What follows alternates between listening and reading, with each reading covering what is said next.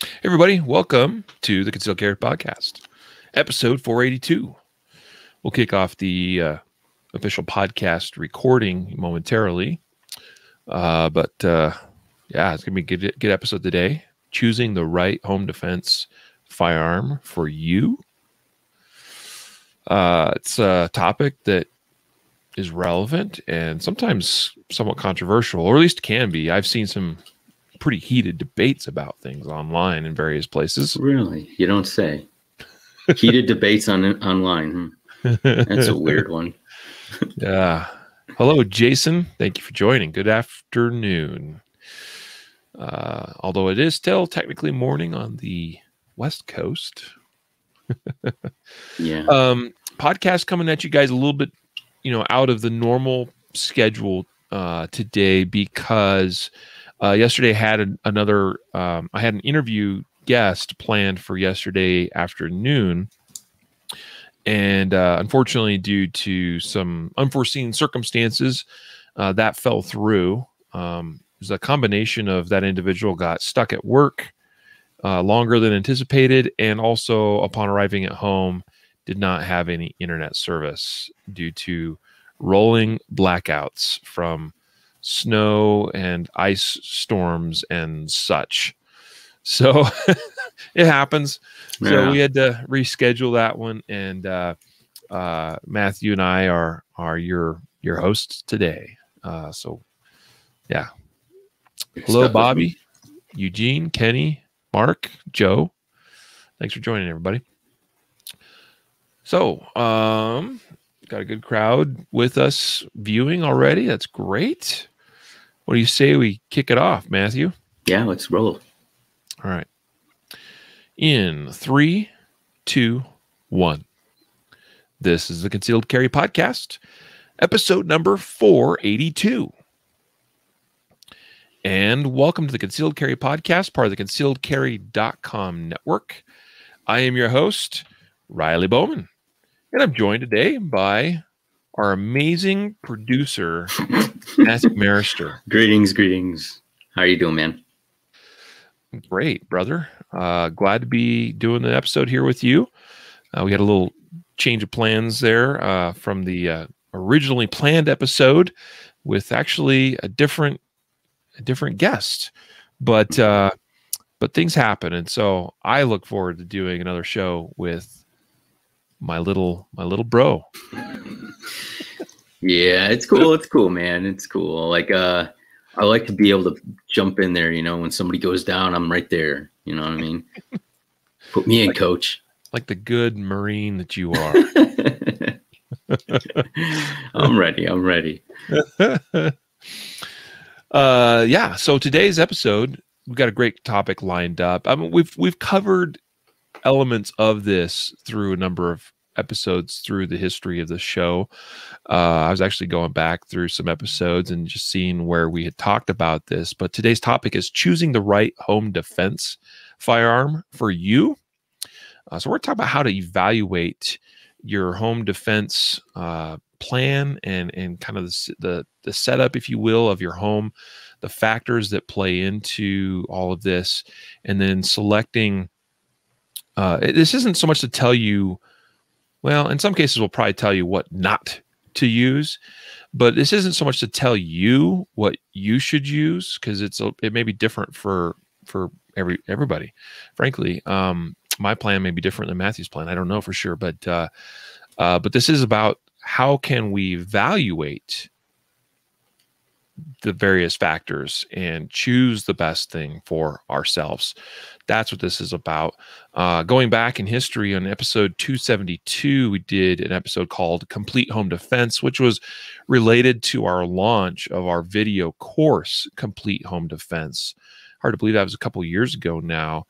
And oh, gee whiz, I think that was probably a little more than 2 years ago in the fall of probably 2018.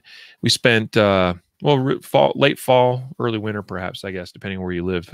We spent part of October, like 3 days, filming the Complete Home Defense video. We really call it a video series, if you will. It's a in DVD form, it's 3 DVDs because it's like 8.5 hours or something of video content about home defense. I've actually reviewed some of that in recent history, and you know, things evolve and change over time. You kind of look at things that you did then and you go, well, I might explain that or teach that a little bit differently now. But overall, it's still a really great video course.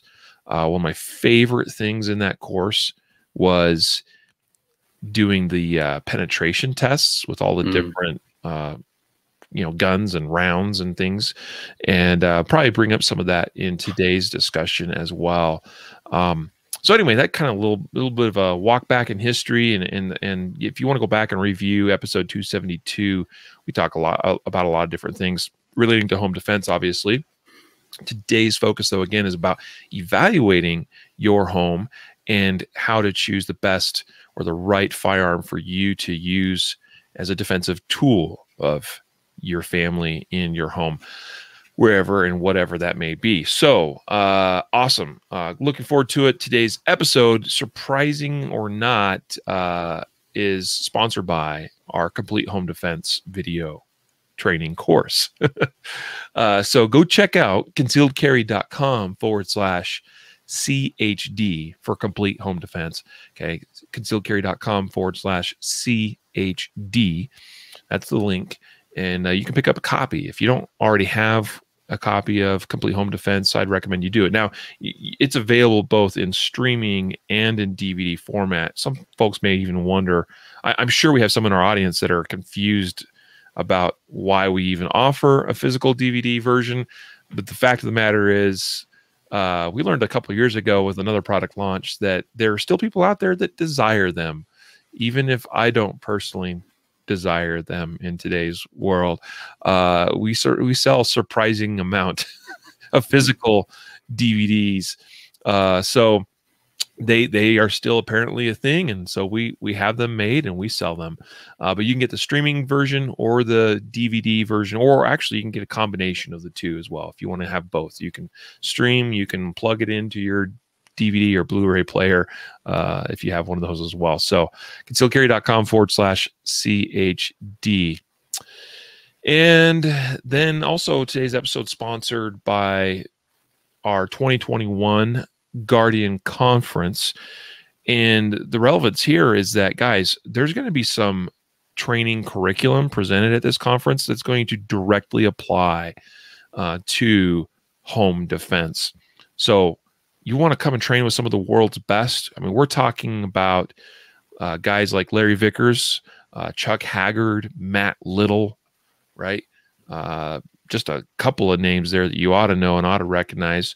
If you want to get into the legal side of things, Andrew Branco will be there talking about legal, you know, the legal aspects of self-defense and also applying that, you know, even within the home as well.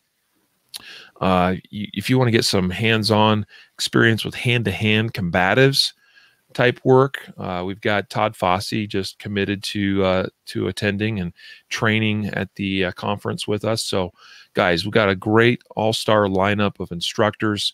It's going to be 3 days of training awesomeness. So come and join us in just past the midpoint of September. I think was the 17th, 18th, and 19th of September, 2021. Learn more at guardianconference.com. And again, this is the 2021 Guardian Conference presented by CCW Safe.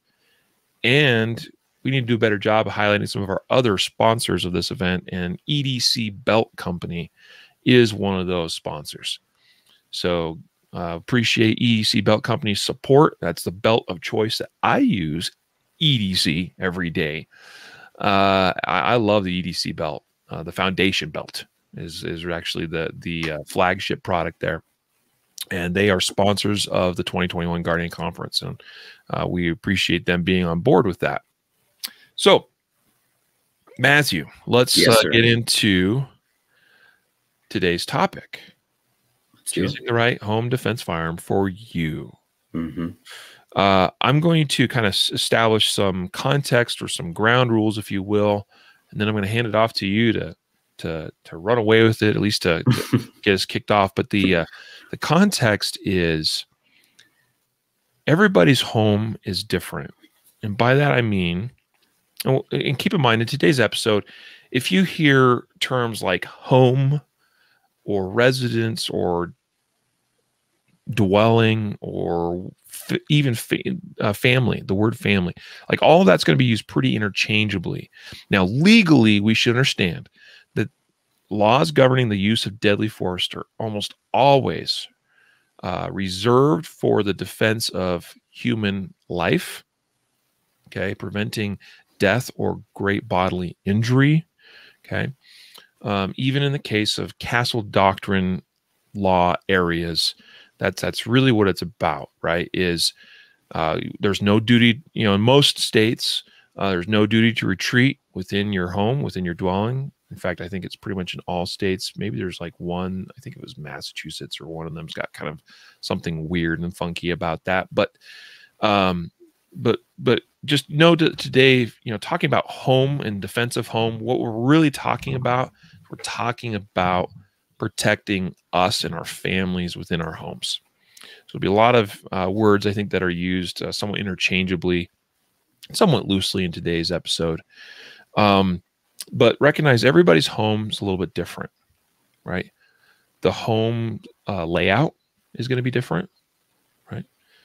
The fact that your home is actually an apartment or a condominium, maybe it's the fact that your apartment might be single story or double story or multi-story, all that is going to be a factor, right? So your layout, the type of home or residence that it is, the construction of your home is going to be a factor, right? Your family and the makeup of your family is a factor. Okay. And that's different for everybody as well. We're going to have, some of you live alone. Some of you, it's just you and your significant other, your spouse, your wife, your partner, girlfriend, whatever, boyfriend, whatever. Some of you, you've got you and your spouse and kids. Maybe you even have your parents living with you in your home, meaning a 3-generational household, right? Which certainly exists. So there's, so the makeup of everybody's home and family is different and unique. The layout's different. Construction is different. Where that home is located is different. What's the proximity between me and my neighbors, right? Because I might be in a single family home, but I live in a fairly tightly laid out subdivision, versus some of you may live more in a rural area where there's nothing around you, at least immediately. So all of these are factors. And also we have to take into account what are things like our most likely threats that we might encounter and face.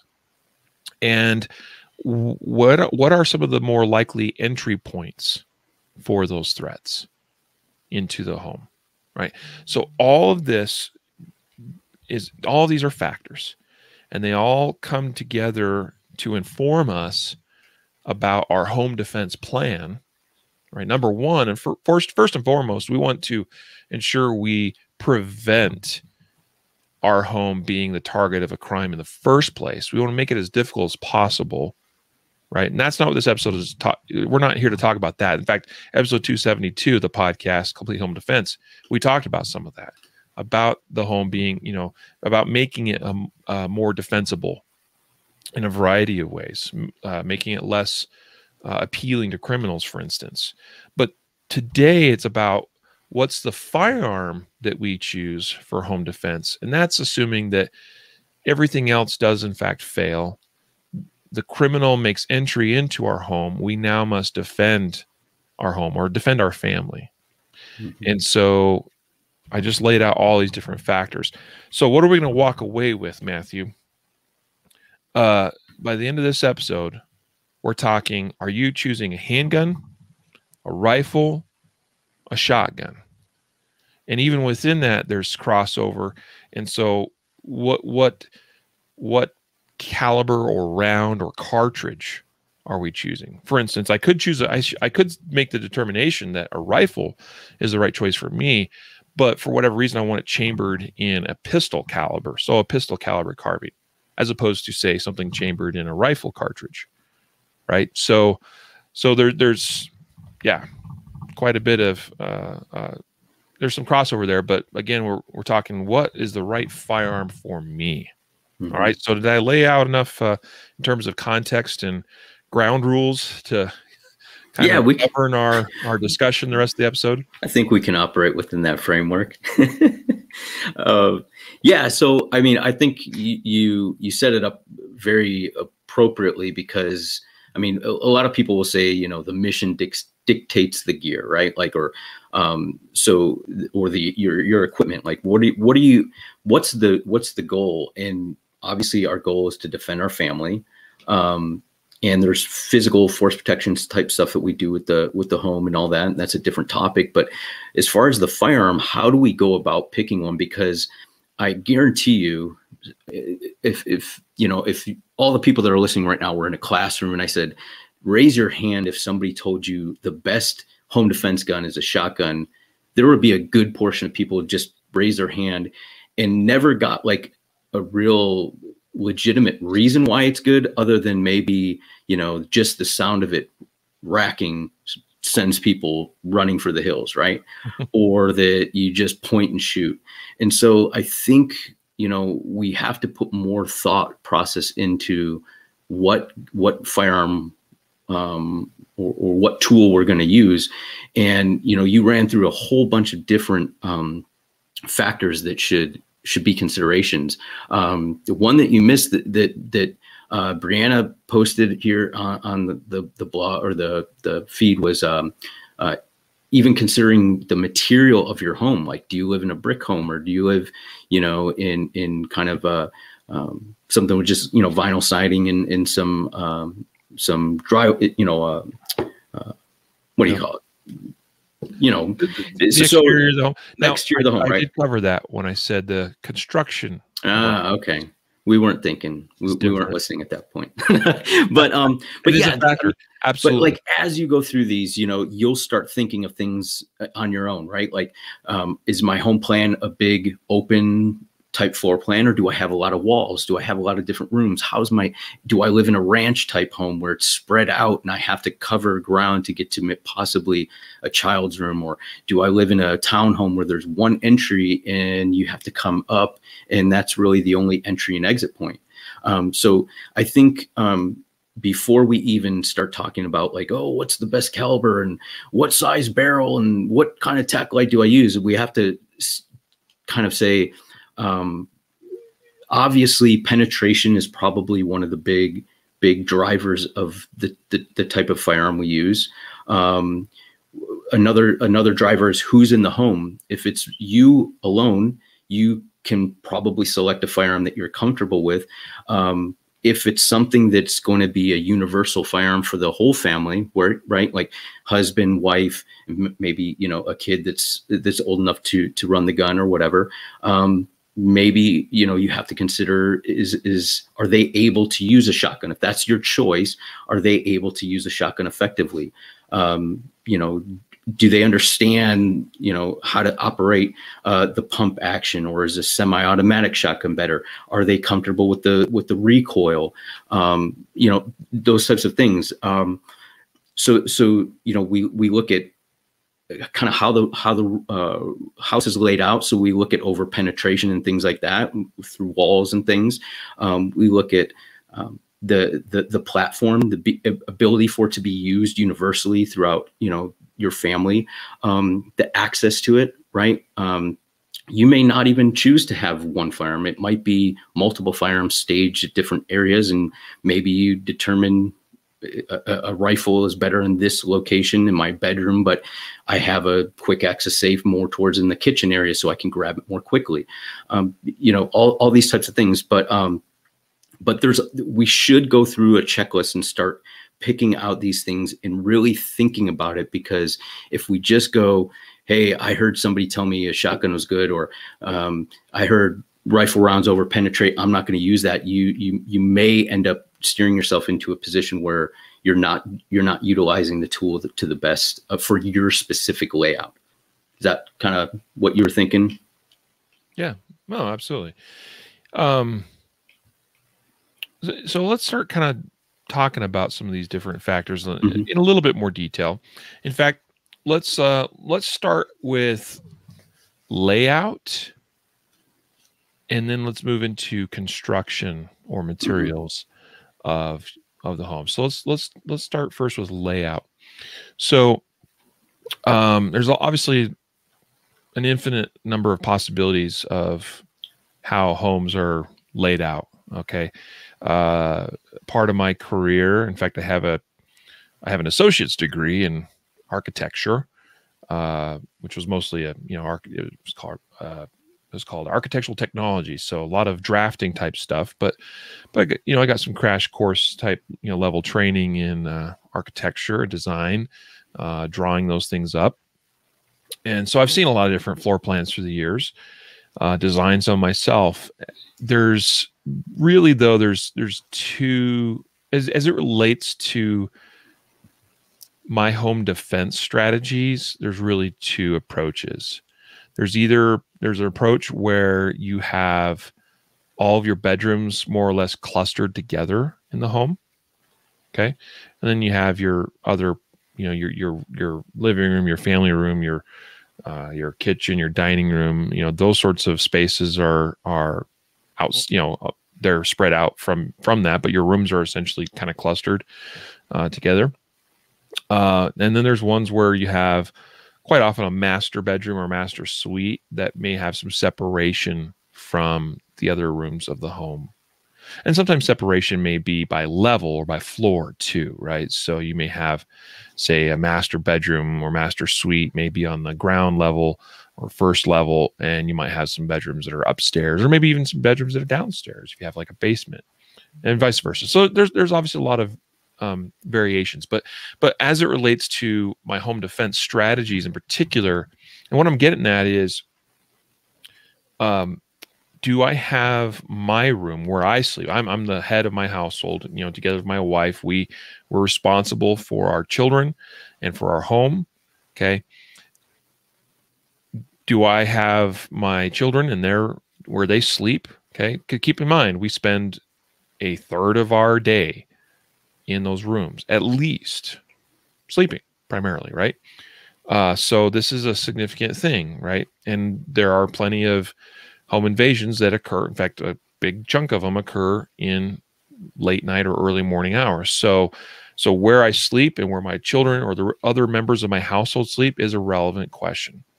So it comes down to, am I able to more or less keep everyone clustered together in a part of the house? That means that I'm more able to defend my clustered family, okay, from threats from other directions of the house? Or do I have a situation where I'm separated from some or all of the remaining members of my house? Okay. And in some cases, for instance, if I had a master bedroom that was separated from, say, the rest of my bedrooms in the house, so my kids maybe all my kids are elsewhere, well, then I might be inclined to have an approach where I am trying to get to where my kids' rooms are, and then I'm what we call the IFDR strategy, which is isolate the family, defend the room. Okay, so there's the approach where I'm going to get to where my children are or my household members are, and then defend from there from a defensible position. Or we have things clustered more or less together, and I'm able to isolate the family and defend right there, or some hybrid of that, right? Where maybe I have some of the bedrooms clustered, but I have one or have a child or somebody that's separated kind of more or less from the others, and I may want to try to make sure I can get them and isolate them with the rest of the family and then defend the family. So again, this is why this is relevant. The layout of the home, where the bedrooms are, where we are in relation to the other members of our household. And that starts to really come into play when we start talking about where are my most likely entries or entry points for threats. And then taking into account my lanes of fire, where firing is most likely to occur. And we have to think of that in a two-way street sort of, manner, meaning that not only am I concerned about where I'm sending rounds and whether they over penetrate through my threat or if I miss, unfortunately, and then they travel onward. So I want to be thinking about where those rounds are going potentially in that direction, but I also be thinking about my defensible position as it relates to me and where I have my family members isolated and defended from, and be thinking about that direction if rounds come my way. So see what I'm getting at? So we want to be thinking about layout, and layout also, not only does it dictate my strategy as it relates to where I'm going to be primarily defending my family from, but also we start taking into account lanes of fire, and that's going to play into that could play into absolutely my weapon choice, depending on the level of precision of a shot that's required, right? Mm-hmm. And how critical it is I ensure. I mean, we always want to ensure we hit our threat, our target, but sometimes mistakes happen. So we want to be thinking about risk mitigation or risk, being risk averse. Okay, so if I do miss, unfortunately, then where is those rounds going? And that's going to maybe potentially play into that firearm choice as well. Yeah, and I think the only way you're going to figure kind of some of this stuff out is by you actually being in your home and looking at it. Look at, what do I see as I look out my door? Do I see a long hallway? Assuming that is the area of the house you're going to defend, right? Like, let's say this room, this is where you're going to defend. And I look down this hallway and I say, yeah, this is a really great position for me because I have this big standoff distance. They have to come down there. It kind of channelizes them towards me. I can put some sort of bookcase here or something that kind of gives me a little bit more ballistic protection a little bit, right? Sure. And I can shout commands. Maybe I say, yeah, I have access to a light switch for the hallway right here. So it gives me a little bit of visual. So I'm not, I don't shoot my teenage kid who came home to surprise me, whatever. So until you walk your own home and kind of look at how, look at those areas, and you'll kind of start to feel like, okay, if somebody came in through my front door and I had to pass across, let's say your great room or your entry room or whatever it is, wow, I'm really exposed. And so maybe my strategy, if 40% of home invasions come in through the front door, maybe I have to come up with a strategy that allows me to move, if I have to, across this space in a way. And maybe I can position my furniture, put night lights at night, where if I can't get an overhead light on in that great room, I can still maneuver through this quickly, where I'm not tripping over and having to get. So walk your own home and really think out, exactly. And you made a really good comment about think of fire going both ways, right? Like we kind of sometimes think, okay, all directional fire is going away from me, but think about it coming to me. If I'm crossing here, am I drawing fire to my family who might be in the next room over, right? And so, because it's so specific case by case, you're going to have to walk that, but definitely start getting into that frame of mind, so you can kind of stack the deck in your favor, right? Mm-hmm. Yep. We need to have some fluff factor built into that, and by that I mean it may be a little bit easier for us, provided our shooting skills are relatively proficient, for us to look at hallways and rooms and their relationship or location in relation to where other occupants of the home might be, and for us to go, okay, it's unlikely, like maybe because of the angle of where I might be, where I'm likely to be positioned in this hallway, as I can, like, let's just imagine, okay, this would be like worst case scenario in my mind, Matthew, would be, now this is not necessarily true of how my home is laid out, but let's imagine that my bedroom is on one side of the house, and I have a child in a bedroom on sort of the other side. Right. And in between me and that child, there is an entry door which is a likely place that they may make entry. Now, criminals do come in through windows, but doors are especially a big concern because they are still the primary entry point for even the criminals. Mm-hmm. And so I've got between me and my child a door. So worst case scenario would be that door getting breached very quickly in the dead of night to where I've got to come to awake, grab whatever I need to defend myself, my family. And then I'm coming down the hallway or coming out of my room. And then right there across from me is my threat. And directly behind them is maybe where that bedroom is located, where my child might be. Mm-hmm. Right? You see how that can be very problematic, but it may become a little less problematic if we know that my child's bed is positioned to the far left side relative to me and where my threat is. And because the layout of the hallway and stuff is, my point here is, I'll just try to simplify this, is that it's a little bit easier for me to look at it and analyze the situation and go, well, my child is over here. My baby's in a crib. My baby can't get out of that crib by himself. So he's going to be over here, which is really out of my line, my lane of fire. My threat's going to be more likely from here to here based on the layout of my rooms, my hallways, whatever. Okay. So that's easier to look at and analyze and plan around. But keep in mind that the bad guy shooting at you, he doesn't care what he hits.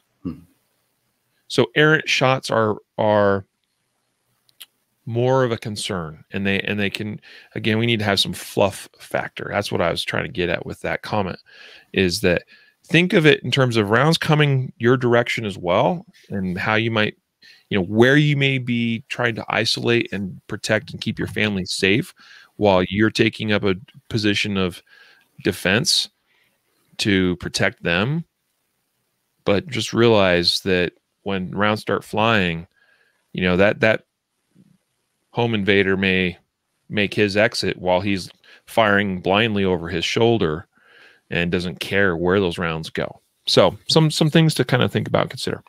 Well, all right, go ahead. Let me ask you a question kind of in context to this situation of crossing big areas of your home or transitioning through different parts of your home to get to whatever area you're going to defend. What are some pros and cons of each weapon platform when we consider a potential situation that I may have to cross through my home? What are, obviously we covered a couple of different platforms, but what are some basic pros and cons of each one that you would say in that context? So precision of shot that's required really becomes a thing here, right? So we have to take into account factors like what is the length, the max distance of a shot that I might need to take in a situation like this. For me, for instance, just to use as a specific example, my home, from my master bedroom doorway, which goes into a hallway, and then all the way down that hallway into a living room, and to the far side of that living room it's about 35 feet. Is that right? Yeah. I measured it out once. It's about 35 feet. So we're talking 12 yards. Not terrible, right? But depending on the circumstances, that could be, that's not an easy shot, right? Where a precise one is required. But with a handgun, I'm pretty proficient. So I'm pretty comfortable making any shot that might exist within my home with a handgun, even to a precise level of accuracy. A rifle might be a better choice for some people because they may be more precise and have a greater level of confidence with placing a shot where the probability or the risk of a miss is high as far as like what the consequences might be. So that's where that would be taken into account. A shotgun, with a longer distance shot becomes more problematic. Now, at 12 yards, and the way my shotgun patterns isn't as much an issue, okay, at 12 yards with federal flight control ammo out of my particular shotgun, I'm getting like a 4-5 inch group. That's pretty manageable, right? But again, here's the thing. If I miss one time with a pistol or rifle, that's one round that I miss with. If you miss with a shotgun shot, particularly if you're using buckshot or something, that's 8, talking flight control, federal flight control, which is a recommended load for defensive use. We're talking about 8 pellets that are missing. That's 8 rounds that we're accountable for that missed the target, and this is plausible, and all those 8 rounds got to go someplace. They're all like 33 caliber or whatever. They're significant. Each one of those has a capability of killing somebody. And deflection, can be an issue, meaning that as they strike walls and construction members, each one of those 8 rounds can be deflected different directions potentially, and that can create some problems, right? So the level of precision that's required for a shot, conversely, maybe my longest distance that I might encounter in my home, maybe you live in a relatively small apartment, maybe it's 20 feet tops, maybe it's even less than that. Well, it's quite a bit closer, right? So that may change some factors as it relates to, well, if it was further, if it's a little bit longer distance, that shotgun, might be more of a concern. If I got a hit on the periphery and that pattern's opened up a little bit, that might be more of a concern versus at a closer distance, less of a concern. I don't know. That's what we're talking about here. You got to look at the layout of the home. You got to think in terms of, what are my likely scenarios? Where are my people located? Where are the likely entry points of these intruders? Okay. And what are my lanes of fire? And that's relevant from how do we mitigate risk related to where we position things and people, as well as what are the risks involved if I miss or somebody shoots at me and rounds come my way. And then we could start looking at things like, what's the home construction like? Now, we know by and large, most American homes, in the interior of them is negligible in terms of there's very little benefit from interior residential construction as it relates to walls and doors and such providing protection from bullets. So we have to assume, and I would always err on the side of caution. Maybe you're in an apartment. Well, I've seen, multi-story apartments that, depending on how that structure is built or where you might have firewalls or whatever, you might have concrete or cinder block walls, that might be part of that construction.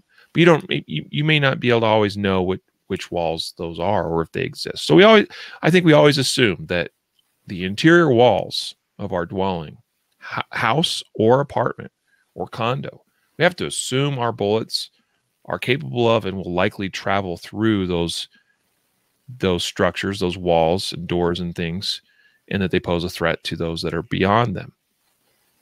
So that's always a consideration. But when we get to the exterior of a home, Matthew, that's where things maybe change a little bit. Mm-hmm.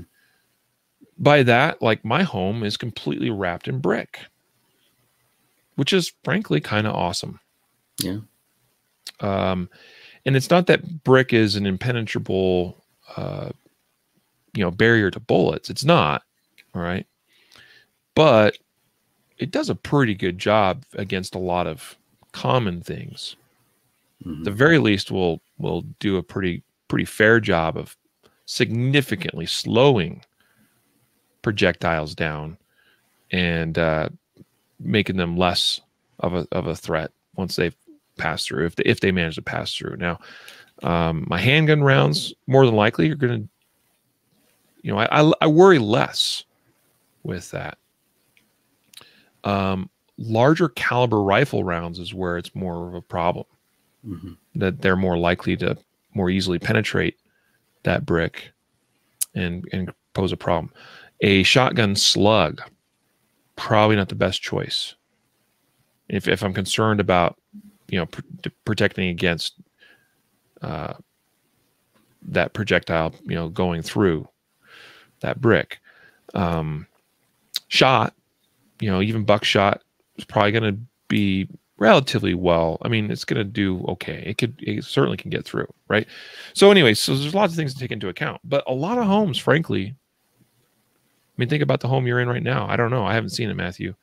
I'm familiar with your older home, but I mean, what's your exterior siding like, for instance? Yeah, it's the standard, like they have plywood and then they put up like a hardy wood or plank, on the outside. So it's wood. It's going to go, whatever I shoot's probably going to go through if it doesn't hit, some sort of studs or something, to impede it or deflect it at all or take some of the ballistics away.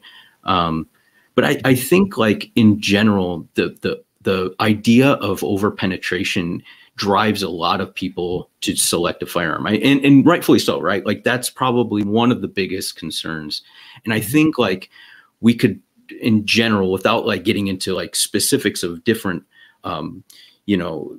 ballistics, getting down into the weeds, I can say in general, each platform, whether it's a shotgun, a pistol, a rifle, they have ammunition that would be comparable, self-defense or home defense ammunition that would be comparable to one of the other platforms. Like, what I mean by that is, like, anything that, like, if you say, well, I use a shotgun and I fill it with buckshot, right? That, so it doesn't over penetrate walls and harm anyone. Well, the problem with that is that if it doesn't, anything that doesn't probably penetrate drywall is not going to be that great as a self-defense round, right? Mm-hmm. So we have to, like, there is, you meant to use birdshot for your example. Yeah, oh, I'm sorry. Yeah, birdshot. You said buckshot. Right. So then do you go to buckshot, right? Because, birdshot, we know that that's not really a self-defense ammunition because it's not the best, right? Mm-hmm. So what do we do? Like, you can pick frangible ammunition that is better than probably, full metal jacket, probably, better than, in certain situations, hollow point ammunition, right? So, like, there's different levels that we can mitigate our chance of over penetration. But I think we have to be honest and say, any caliber or any platform that we use, if we're using an ammunition that's effective to stop a human being from killing us, it's gonna penetrate through drywall to a certain extent. So, so then it gets to what platform gives me the best opportunity to make hits? Because if I don't miss, then I don't have to worry about over penetration, right? So I think that's kind of where my mind has gone, is what gives me the best opportunity to get hits and not misses, because anything that I miss with has the potential to harm if it goes through drywall.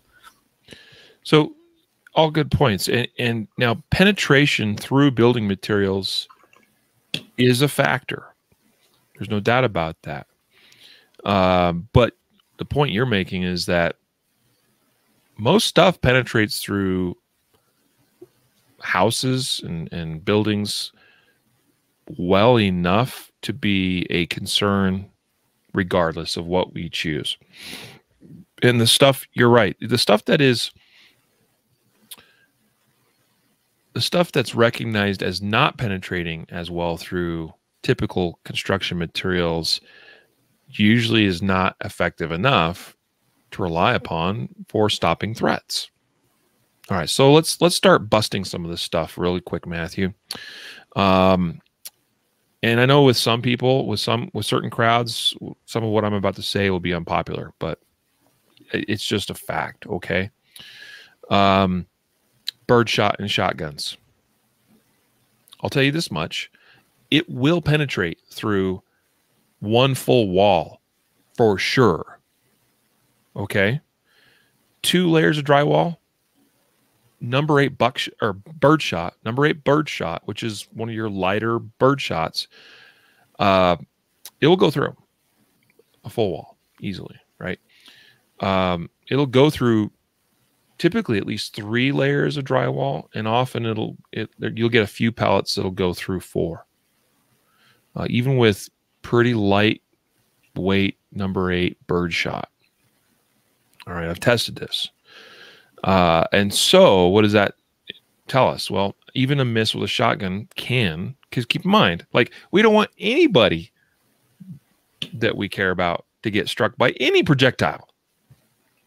So even bird shot isn't good enough. Now, it may keep that bird shot from leaving the house entirely and posing a threat to my neighbors, but don't get tricked into thinking that bird shot doesn't penetrate through, like, say, even a single wall, which I get the impression some people, when they talk about it, it's like, it's going to get stopped in the wall. No big deal. It'll go through 1 wall for sure. Okay. Even the wad will get through sometimes a 2nd layer of drywall. Usually not, but sometimes it'll get through occasionally. Bird shot against human threats, not a reliable stopper. Not even close. It's obviously it's distance dependent. The closer you are to your target, the more effective it's going to be, because you get the cumulative mass of all those pellets, helping each other out, working together, and they're going to penetrate better. But you get any distance at all, usually shotgun wounds with birdshot are quite survivable. More often than not, I think they're survivable, frankly. Okay. People might think, well, I'll hit them with a birdshot and they're going to take off. Yeah, they might. They might not. Okay. Birdshot is for the birds. Leave it for the birds. Okay. Use proven rounds for personal human defense. By that, we're talking, if it has birdshot in the description, it's not acceptable. If it has buckshot in the description, even though there are some that are lighter, chances are you're probably pretty good. I prefer at least number 4 buckshot. Okay. Or number 1. Excuse me, number 1. Getting things backwards here in my brain.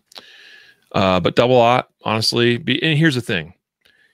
Your premium buckshot loads for good home defense are not usually available in anything other than typically double aught. By that, I mean federal flight control is where it's at.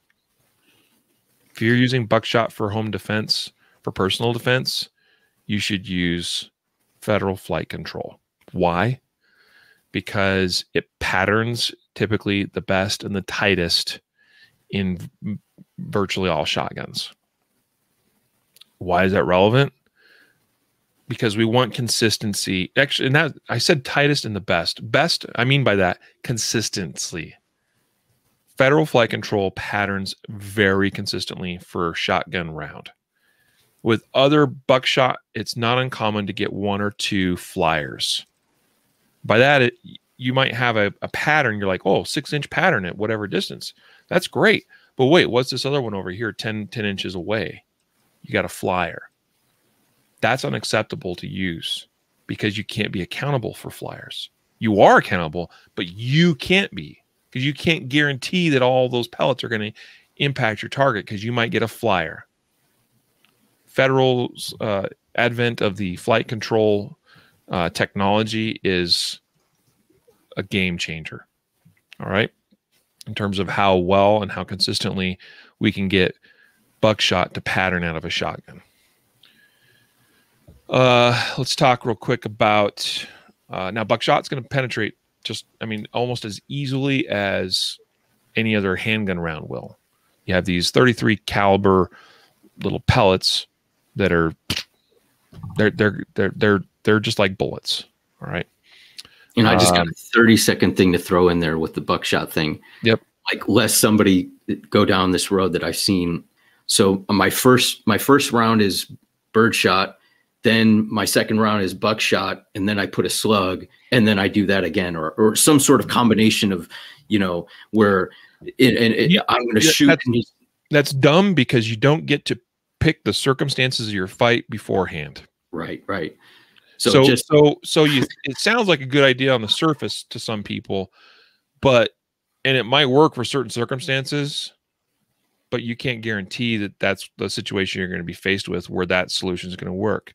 Right. So guys that are just know this, guys that are in the know, guys that are experienced with shotguns, guys that teach shotgun defense, this is the standard. You load one round in the magazine of the shotgun, and you have a side saddle where you may have more of the same, but you may also have something else like some slugs. Mm-hmm. And that you are manually, it's an on-the-fly decision that, oh, I have a shot that dictates the use of more of a rifle bullet, a slug. And so you manually grab that slug out of your side saddle, you stick it in, and you load that, and you use it. Okay. But the idea of stacking rounds in a shotgun, of I'm going to have one of the first one will be this, the second one will be that, the third will be that, first it's bean bags, then it's birdshot, then it's buckshot, then it's slug. That's dumb. I'm sorry, it is. Okay, because you don't get to choose the circumstances of your gunfight before it starts. So you can't possibly prepare for every variable, and you can't guarantee that what you've pre-selected is going to be the answer or the solution. It's as simple as that. All right. So load it with buckshot in the magazine tube, and have a side saddle with. Honestly, this is mine. Side saddle with 3 more buckshot, 3 slugs. Now, shotgun, by the way, is not my. I have one, and I have it in the safe, and it could be used if for some reason it became relevant, but it's far from my primary choice. Let's talk real quick about other calibers. So we're talking about penetration. All right, let's talk about handgun rounds. This is true of pretty much. In with that, I'm going to lump in there 22 long rifle. All right, 22 long rifle. 380 auto, 38 special, 9mm, 40 Smith & Wesson, 45 ACP, 44 Magnum, 357 Magnum, doesn't matter. All of those handgun rounds typically penetrate quite a bit through typical household construction. So much so that you really have to be thinking about where your lanes of fire are, because you have to pretty much account for those rounds. If you miss, you have to account for those. You have to assume they're going to travel through everything and leave your house and go somewhere and pose a threat to somebody else. All right. Weirdly enough, now out of those, I did include 22 long rifle. It will destabilize and become a little less penetrative than some of those larger, heavier rounds. But weirdly enough, contrary to what many people believe, the least penetrative round in modern times is the 223 Remington or 5.56 NATO. I know that sounds counterintuitive. You have a round that's going, say, 3,000 feet per second, 55 grain or 62 grain, thereabouts, 223 in caliber, obviously, and you think that thing's just going to zip right through everything. Well, that would be true if it could maintain a stable flight path, more than likely. But the reality is 223 it destabilizes very rapidly when it hits stuff. And especially construction materials. And so what we get is very quickly that round yaws, meaning it turns sideways. And now you have a sideways profile of that bullet trying to go through stuff. It's going to slow down a lot faster than it does when it's going straight through in a stable flight path. That yawing means that round starts bleeding off energy much more quickly, passing through materials. So typically it penetrates less than heavier for, in terms of weight, cartridge or rounds from things like handguns. And this is true also of larger caliber rifles. Now, there is a bit of a downside in that yawing means that it takes a little bit of an unpredictable path, but experience bears what I'm telling you, or experience proves essentially what I'm telling you. Okay.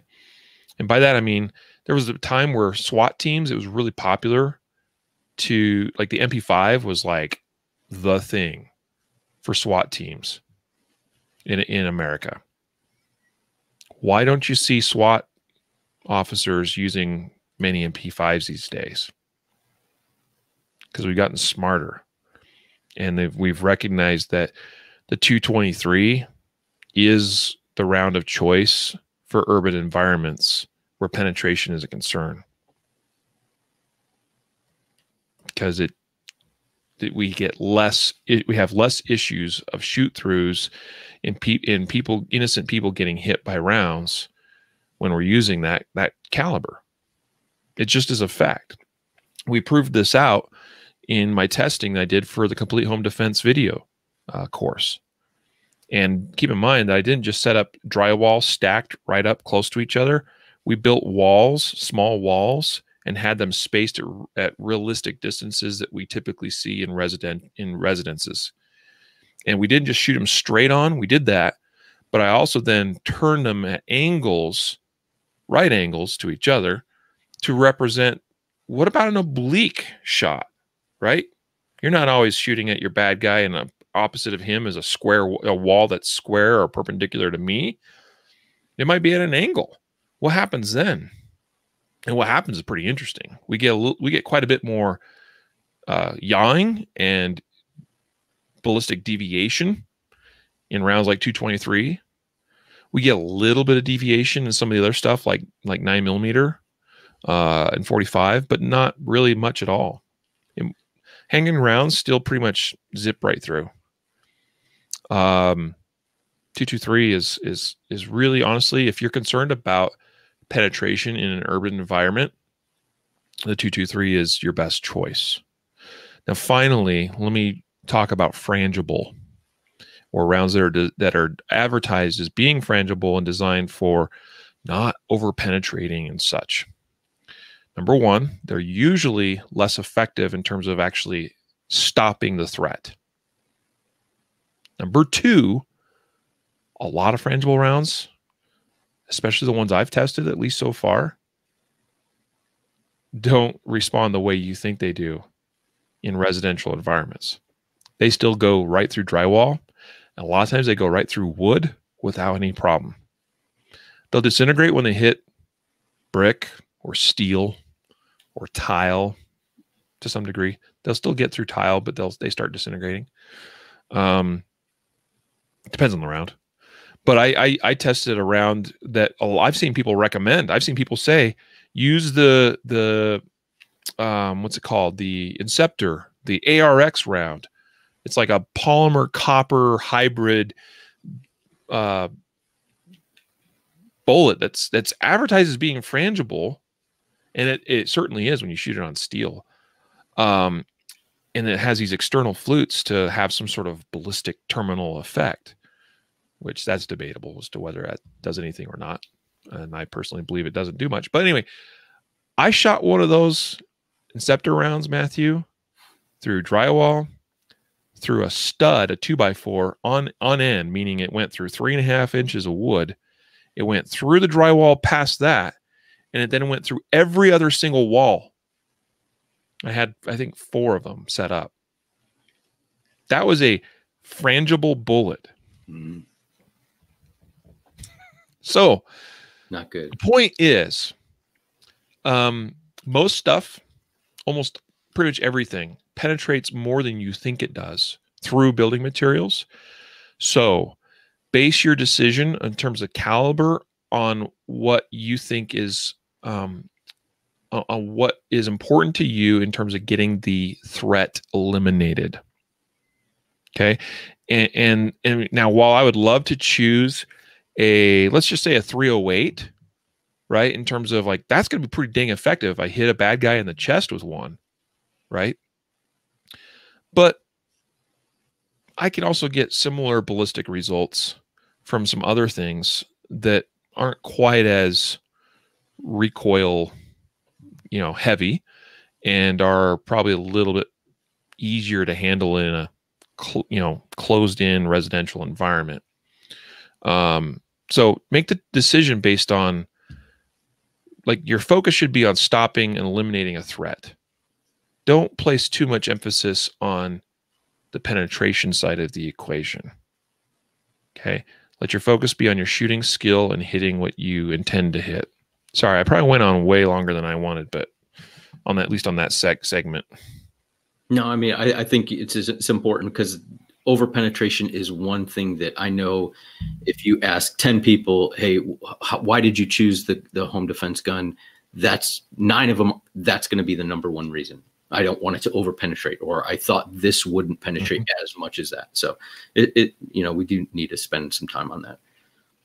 Yep. But what about if I were to say, ask you your opinion on using my everyday carry gun as my home defense gun? Good, bad, pros, cons. What would be your assessment on that? Yeah, well, I'd love to hear your own thoughts on that, but I'll say this much for me, it's pretty much my standard everyday carry gun is pretty much the gun that I would also use for home defense. Mm-hmm.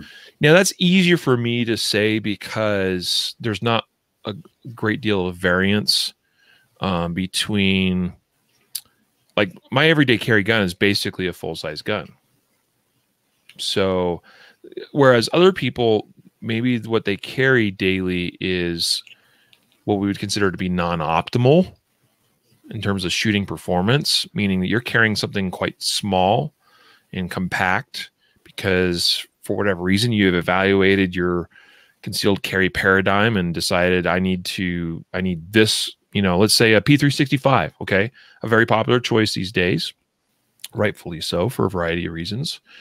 But that's suboptimal, I would say, for a home defense situation.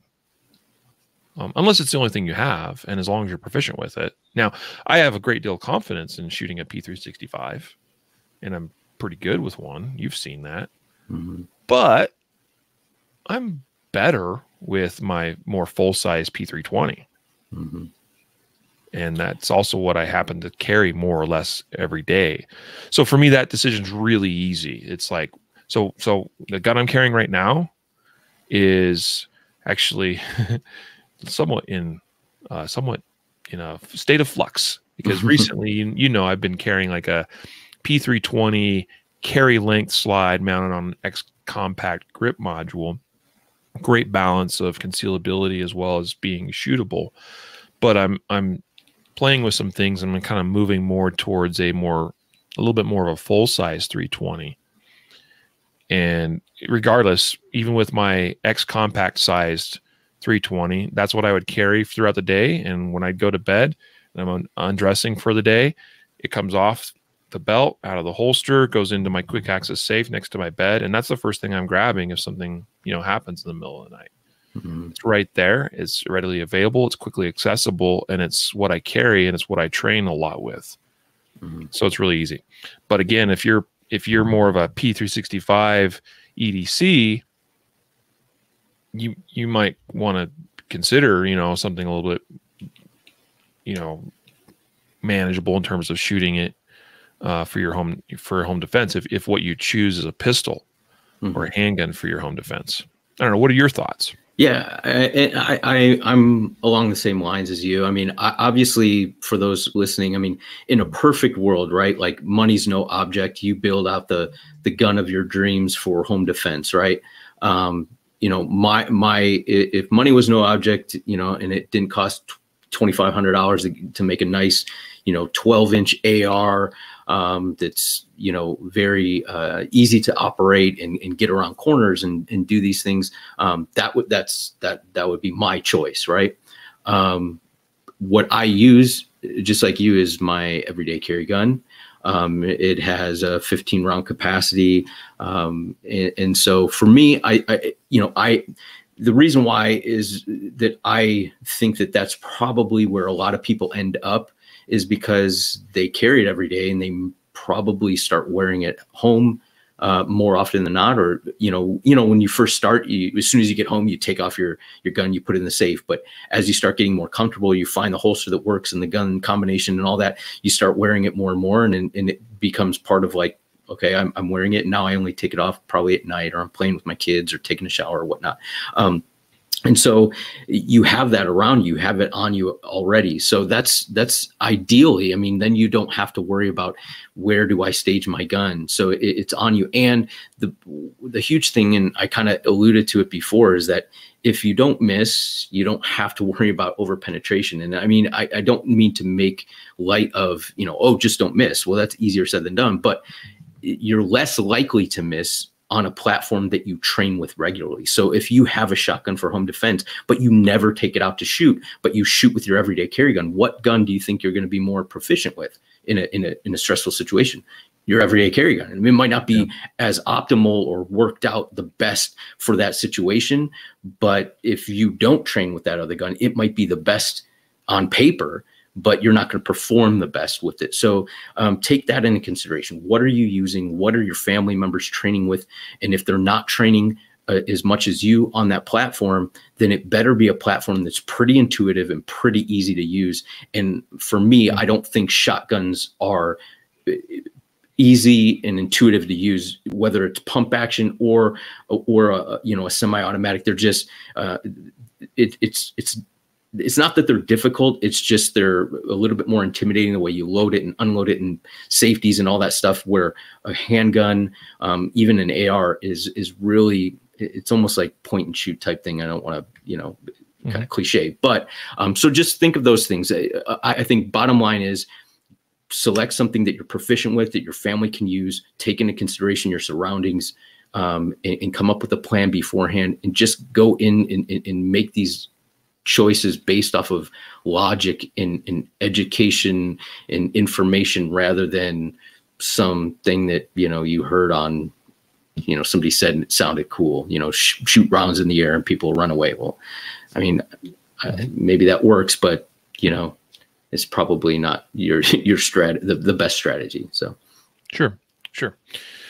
Yeah. Let me throw out a couple I mean, we need to start wrapping it up, but let me throw out a couple other considerations. As we start talking about handgun versus rifle versus shotgun, let me start by addressing the shotgun question. It's sort of becoming more of a old school, method for home defense, but I still think is very viable. Depending, I mean, again, these are all personal choices, and you got to take into account so many of the things we've talked about today. And for whatever reason, you may feel like the shotgun is the best choice for you. That's great. That's fine. Don't choose something, by the way, if you don't regularly practice or train with it. And I'd certainly recommend that you should have at least taken one good quality course with a certain weapon platform or system, if you're going to choose it for a critical event like a home invasion. So, for instance, a shotgun, not necessarily difficult to operate, but it's different for sure. Chances are most people have not taken a true shotgun defensive course. I'll be honest, I haven't. I'm very proficient with a shotgun. Good at shooting a shotgun. I did a lot of it in 3-gun. But it's definitely not my choice, because it's not what I'm most trained on and proficient with. It's also my it's more cumbersome, right?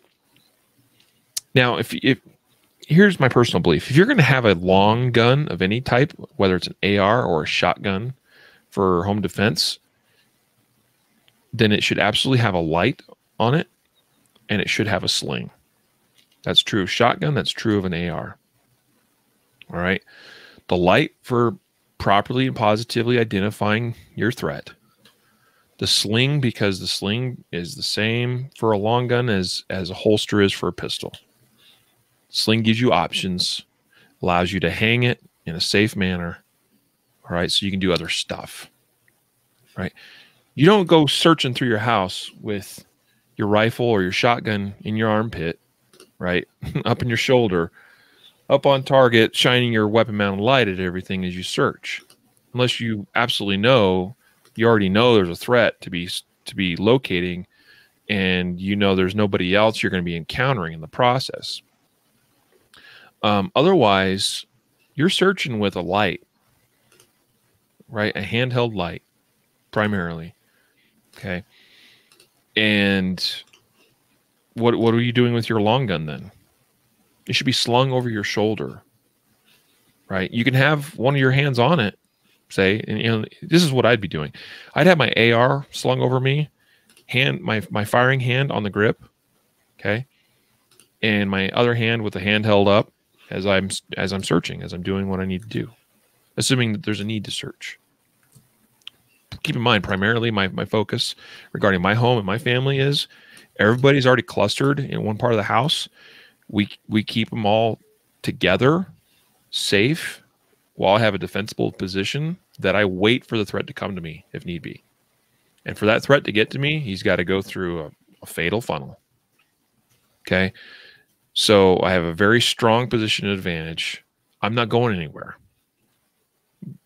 More than likely. Okay. There are exceptions for sure. All right. So sling and a light on a long gun, shotgun or rifle, doesn't matter. It's got to be there though, in my opinion.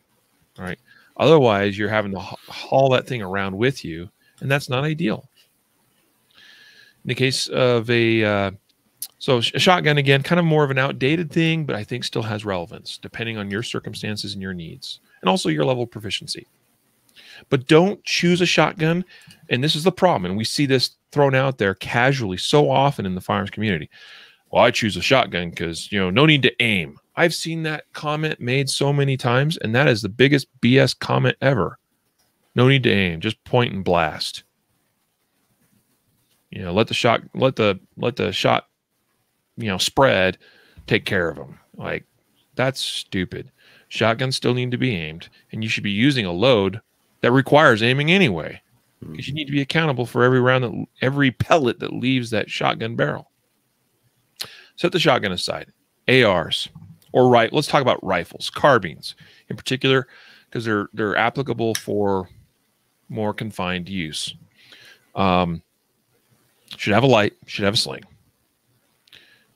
Let's talk caliber. 223 or 300 Blackout, probably your two most popular choices in the rifle cartridges. Why one over the other? I don't know. You got to decide that. The 300 is going to not have the same benefits of the tendency for that round to yaw and start losing energy very rapidly. So the 300 is not going to be as less penetrative as the 223 is. But it can be a very effective round. That's true. It's very good suppressed. Mm-hmm. If you have a suppressed AR, a 300, it's great. It's a great match for that. But a suppressed 223 is also pretty effective and is going to be also effective, in terms of terminal ballistics and the side benefit of being a little less penetrative through building materials. But what about things like a pistol caliber carbine, Matthew? What are your thoughts on that? Yeah, just in general, I mean, I don't think that you gain much by shooting a pistol caliber through a rifle. Like for me, if you want to do that, that's fine. But you're not. If you're doing it because you think it's going to penetrate less or something, that wouldn't be my reason. It wouldn't be true. Right. That wouldn't be that wouldn't be the logic to pick that. You may use the logic like, all right, if this uses magazines that are the same as my handgun or another firearm I have, and I can interchange these things. Maybe, or maybe it's equipped somehow that you can, put accessories on there, you can afford it, stuff like that. Those may be a little bit more reasonable choices. But for me, there's just so many other options that are better, that picking that doesn't, unless it's all you have, or, you know what I mean? It doesn't, I wouldn't seek one out. Let's put it that way. Yeah. Yeah. I have to agree with you. Like here's my thought process. My reasons for choosing any rifle, whether it's pistol caliber or a rifle caliber, like a 223 or something, will be based more on why I'm choosing a rifle versus why I'm choosing a particular caliber. Right.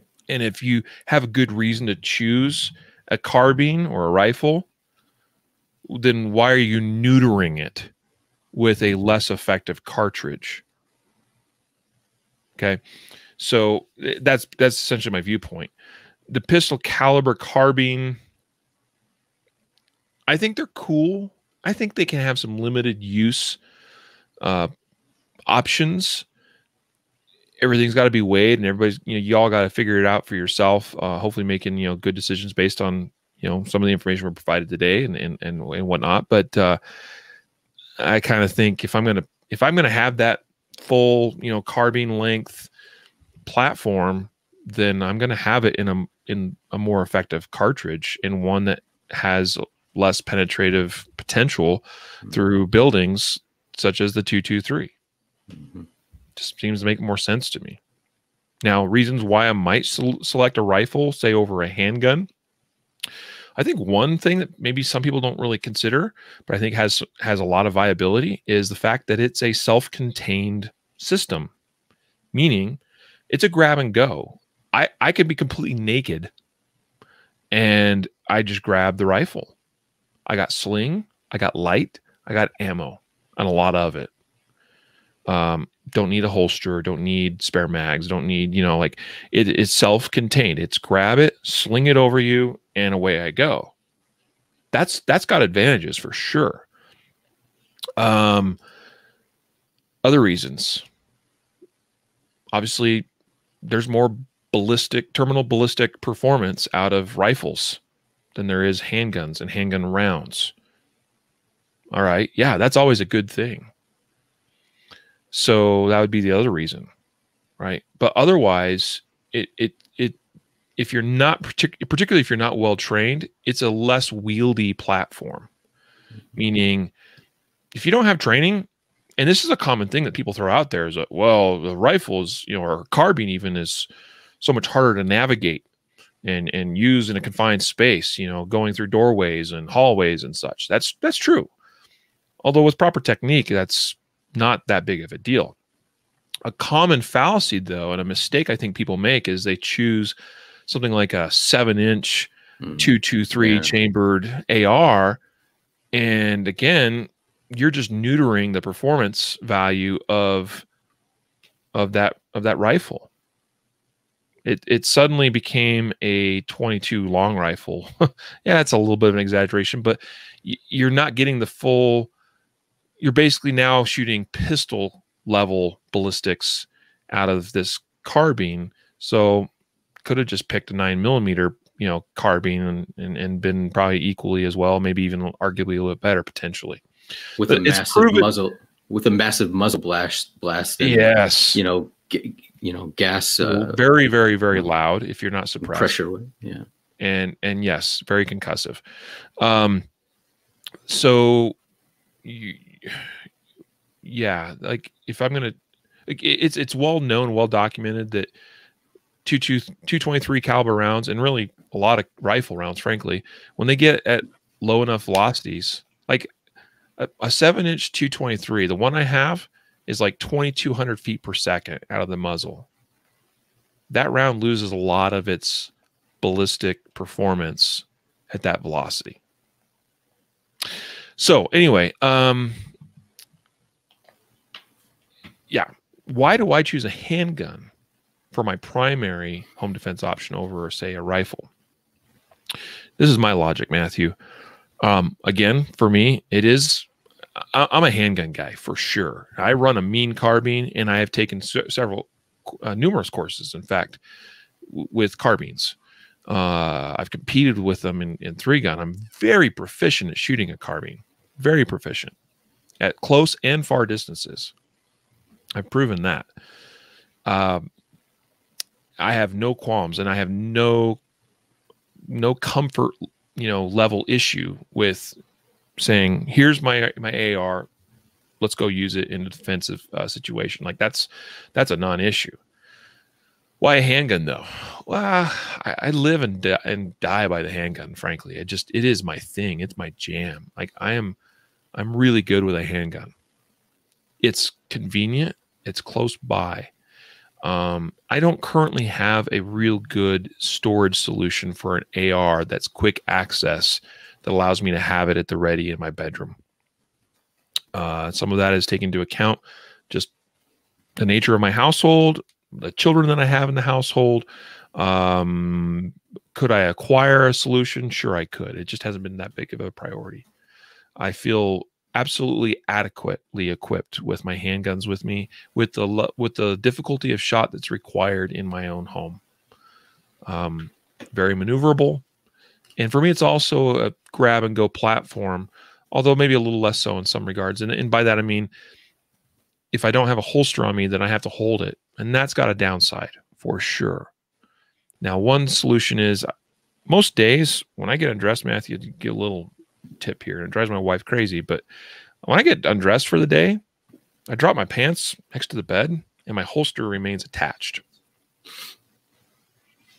And this has happened in the night where I have gotten up in the night because of various situations, and I've grabbed my handgun, I've thrown my pants on, and I've stuffed the handgun in my holster. Now, would that be possible in every situation? No, but I can do it relatively quickly. So it's going to be situationally dependent. If I have the option, if I'm able to, I'm going to put my pants on and have a holster and put my handgun in a holster.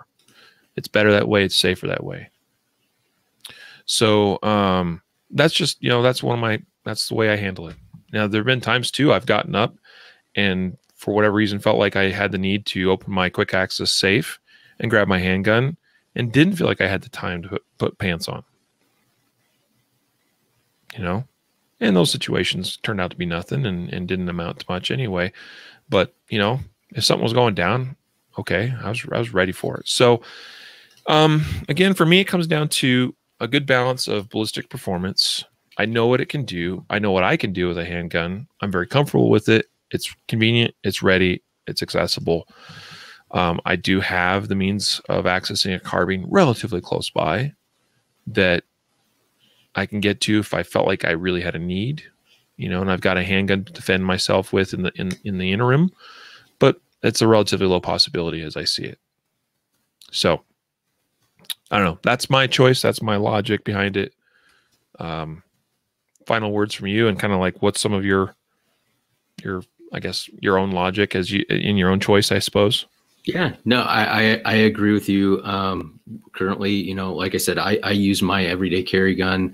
I also have, quick access safes in other areas of the house just so I can access, because we have a basement, a second floor, and a first floor. So I want to, have access to wherever I am. I typically carry inside the home anyways, but you never know. And, I'm not always home. So sometimes my wife is here by herself and she doesn't carry every day, on her person inside the home. So that's a consideration I made. And I think handgun, we train routinely with a handgun.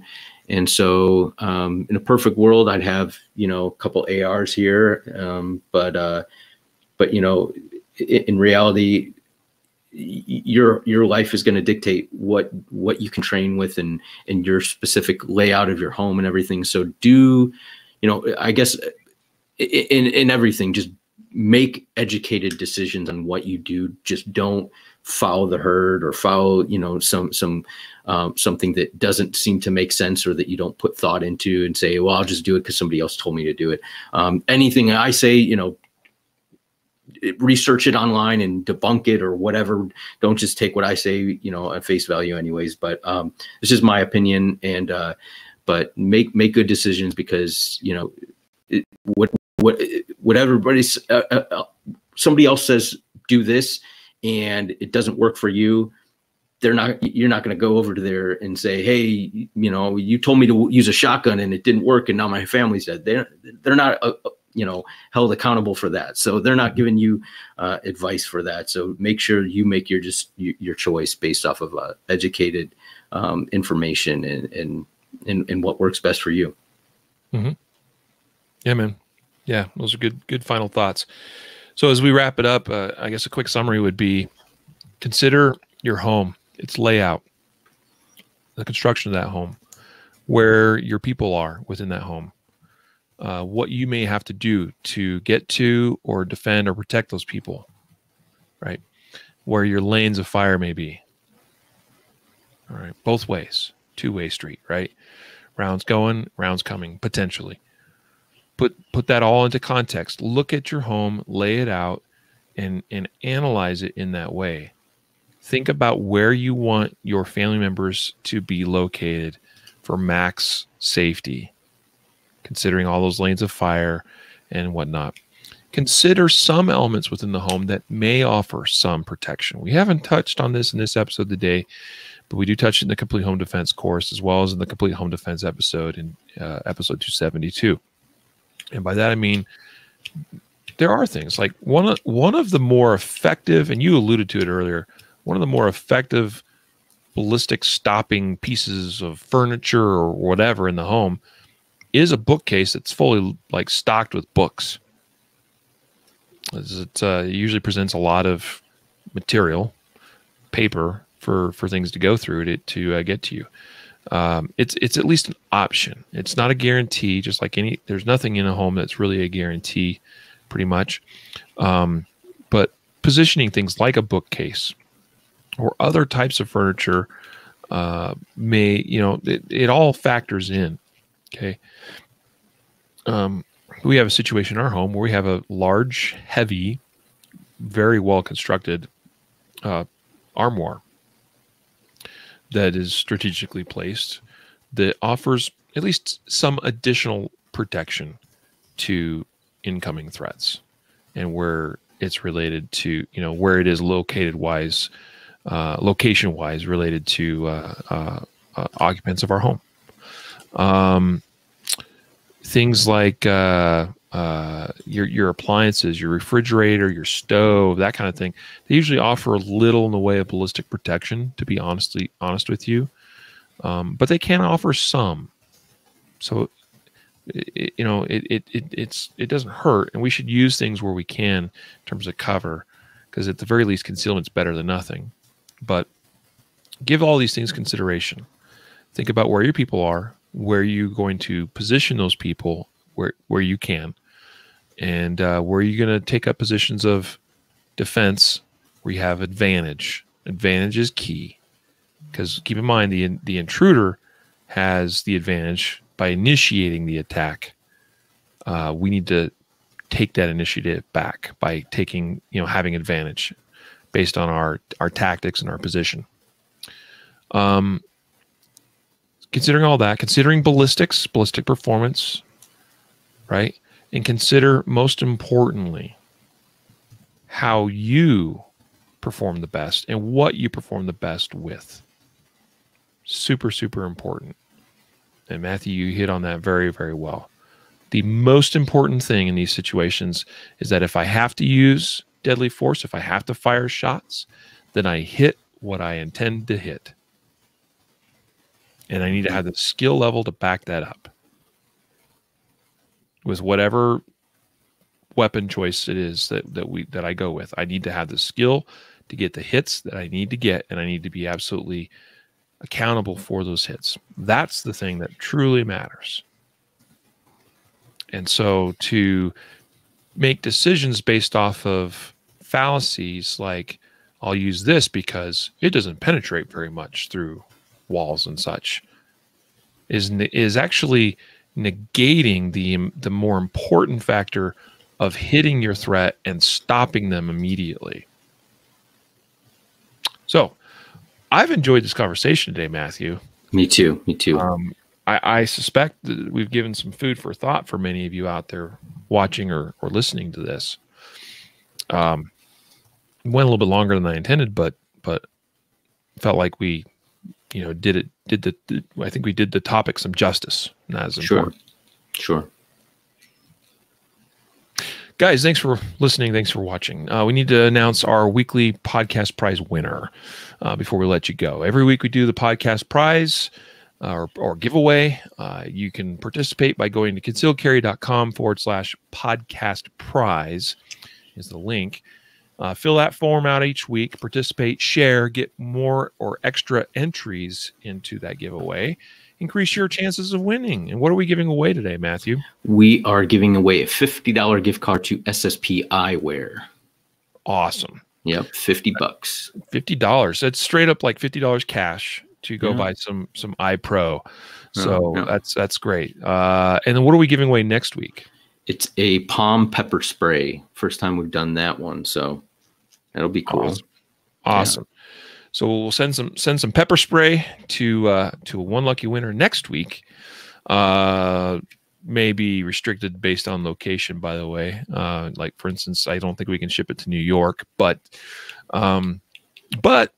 guys, make sure you participate. Sign up concealedcarry.com/podcast prize. Today's winner, Matthew, please drum roll. The winner today is Brian. Brian, I have sent you an email. Check your spam and everything if you have the name Brian. And make sure you get back to us within 72 hours, and we'll get you that code for your SSP Eyewear gift Congratulations, card. Brian. Yeah. But with that, guys, we need to wrap it up and get out of here. Remember, check out the Complete Home Defense video training on concealedcarry.com, concealedcarry.com/CHD. And also, make sure you sign up and come to our 2021 Guardian Conference presented by CCW Safe. Because there's going to be some fantastic training there over 3 days, much of which will be applicable to some of the things we discussed today. Sign up at guardianconference.com. So with that, a reminder to train right, train often, and train safe so you can fight hard, fight fast, and fight true. Take care.